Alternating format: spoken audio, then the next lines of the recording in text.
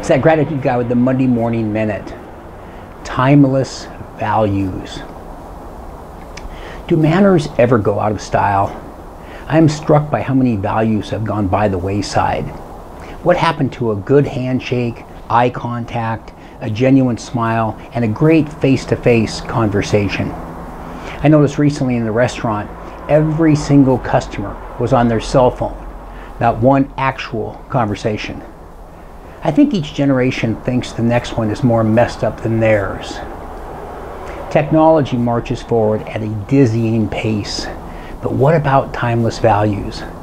I think the best approach is a combination of what's new and what is old. Respect, manners, gratitude, common courtesy, appreciation, humility, and kindness will always stand the test of time. I think those and other positive qualities will be the timeless values that we can always embrace from one generation to the next.